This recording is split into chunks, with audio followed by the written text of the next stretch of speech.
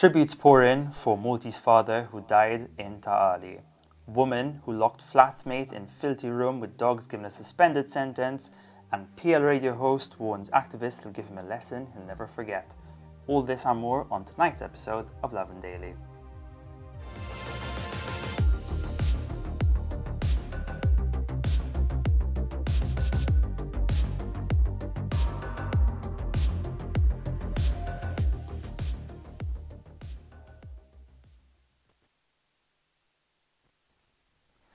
Good evening, Malta and Gozo. Matt Baldacchino here, joined by my co-host Jonathan Chia. Welcome to another episode of Lovin Daily on this, yet again, cold January evening. How are you doing today, John? I'm doing good. As you can see, I'm layered up today. Same. We're going to jump right into the first story today, a bit of a tragic story that happened late last night, but we've got some confirmations.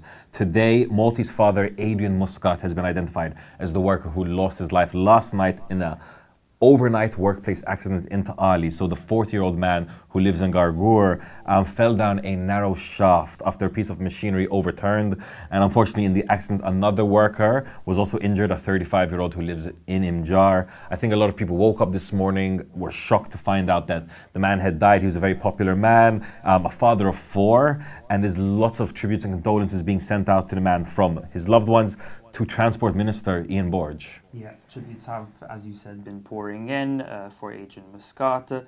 One man to the daughters of Adrian said, "R.I.P. Adrian, I lack my words to express my grief over the passing of your phenomenal father." Minister Ian Borge said, "Condolences to the family of the worker who lost his life." Another person said, "Take care of your beautiful family from up there, and condolences to all the family." Obviously, from everyone at Lovin Malta, condolences. Moving on to the next story now, and a rather unfortunate story. A woman who locked her flatmate in a filthy room with dogs has been given a suspended sentence. 38-year-old Ana Maria Jimenez was handed a 2-year prison sentence, suspended for 3 years, after she was found guilty of locking a woman, her flatmate at that, with intellectual disabilities, in a foul-smelling room for hours on end. Prosecuting officer Joseph Buzatil first testified about this case back in 2015. He said that the police had first started investigating after the flatmate herself reported her to Appoch. She alleged that Jimenez had been abusing her for 9 years, locking her up in her bedroom with 2 dogs and a bucket to be used as a toilet.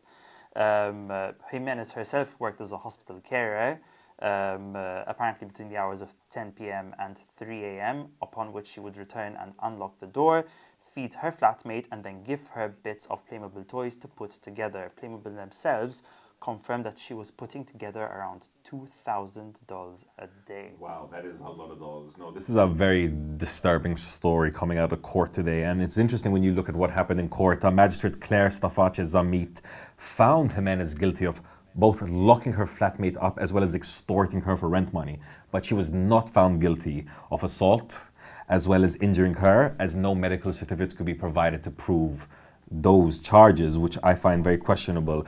When you look at the story, the details are shocking. 9 years, locked for up to 17 hours a day in a room with dogs. I can imagine the smell in there, using a bucket as a toilet. What's interesting to notice, this isn't Jimenez's first brush with the law. Back in 2016, she was given a 4-year sentence in prison for having been found guilty of living off the earnings of the prostitution of a 15-year-old girl. So very shocking backstory here. She's out and about in the streets again, so let's hope that she doesn't end up in court again in another similar case where someone is clearly being taken advantage of. I'm talking about abuse and threats. Moving on to the next story, a PL radio host and activist has warned the president of a NGO that he'll give him a lesson he won't forget if he continues to taunt former Prime Minister Joseph Muscat. So we're talking about activist and radio host Emmanuel Kushkiri, very outspoken on social media. He has a radio show as well, as we said. If you're aware of the way he speaks, he's very partisan, it's very clear what side he's on, and he's kind of taken Republica President Robert Aquilina to task after Aquilina said that, he had been outside Joseph Muscat's Bourmarad home earlier this week following the raid that happened at 7 a.m. on his house. So Kushkiri had some very strong words for the Republica president. saying, listen, if you're there again, I will definitely be there as well, quote, and I'm convinced I won't be alone. He said, quote, if you think I'm joking, you'd better think twice. I mean, I only really have one thing to say about the situation. In 2022, I still do not understand how it's okay to, put out threats of violence or any sort of threat to people out there. This is never okay. Please stop doing this. And we'll move right on to our next story on that note. Maltese wrestler Wayne Potch, whose ring name is Johnny Vella, runs a professional wrestling academy and has been asked to get 2 permits for a live show he's trying to host on the 5th of February. He's now calling out authorities after spending weeks chasing them for said permit. He says, quote, the MTA is telling us that Pro Wrestling Malta requires 2 permits, one for a seated event with spectators and another with and another for a standing event because the wrestlers wouldn't be sitting down. Obviously, they need to stand up so that they can wrestle.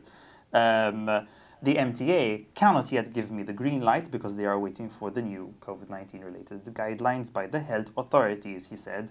Now, current COVID-19 rules allow for seated events for masked and adequately vaccinated people, but standing events are prohibited with no set date for return.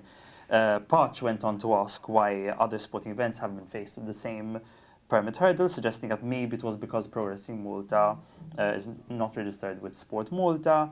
And he went on to add, how come X Factor and other events can keep going on while we're stuck in this banal loophole? Listen, I really feel for Wayne Potch. I can't even imagine what it's like to put on an event right now. You speak to MTA, they tell you, listen, we need this permit. You try to apply for the permit and you find that you cannot apply for the permit until some new updates come in from the government. It's one of those stories, the left hand not knowing what the right hand is doing.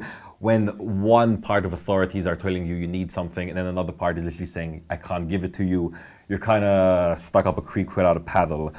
So, let alone the fact that we don't really have wrestling events in Malta. This is definitely something we'd like to see more of, to nurture. I mean, when I was younger, I was a big wrestling fan as well. So this is something I'd definitely like to see in Malta. I'm sure there are other wrestling fans. So it's just really sad to see people trying to set up a pro wrestling event in Malta and just coming into this hurdle. So hopefully, that is sorted out for them and we get to see some suplexes. And I do I would advise MTA and other authorities to get this sorted. The wrestlers might come and try out some new moves on them, and we don't want any of that happening. On the topic of entertainment, coming to the final story, Disney Plus is finally coming to Malta. Now, this is a channel, very, very popular streaming platform that people have been calling for years. In Malta, we have Netflix. I remember when we didn't even have Netflix and what a big change that was for a lot of Maltese viewers when Netflix came in.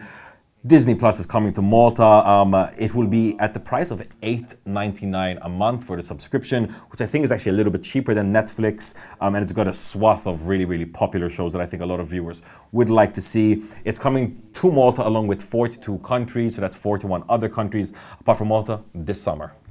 It's interesting you mentioned the price because there's been a lot of talk lately about the competitiveness that Netflix is facing with other streaming giants, right? We have Amazon Prime, Hulu, and now Disney Plus is coming to Malta. Obviously, previous viewers locally had to use a VPN or other services, allegedly. But now they can look forward to, as you said, a swath of new shows from platforms like Pixar, the Marvel Universe, Star Wars, National Geographic, and Star. So look out for classics like The Simpsons and The Muppet Show, but also shows like Loki, What If, and The Mandalorian. And on that note, that brings us to the end of another episode of Lovin Daily. This has been Matt Baldacchino and Jonathan Chiria. Have an evening full of lovin'.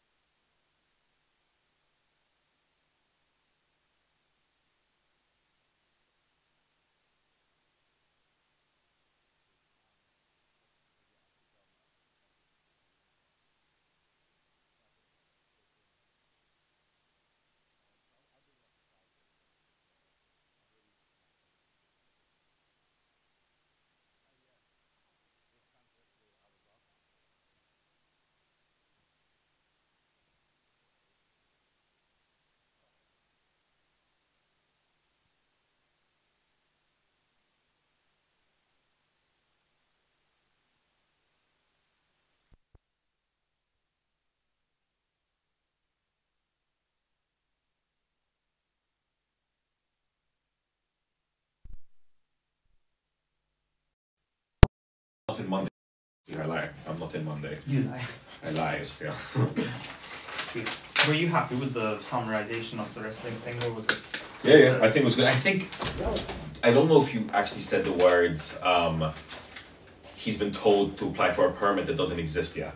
Like that simple sentence. You explained it, but I don't think you said those simple words. So Okay. I always try to remember like a sentence that summarizes the whole story, say it at the beginning, and you start breaking it down, right? And the fact that when I came in, I said that line. Brilliant. Cool, As long but as really it well was done, man. mentioned. No, Thank you. super good fun. Hi. Hi. Is that person still commenting, or we're good? Thanks, Andrea.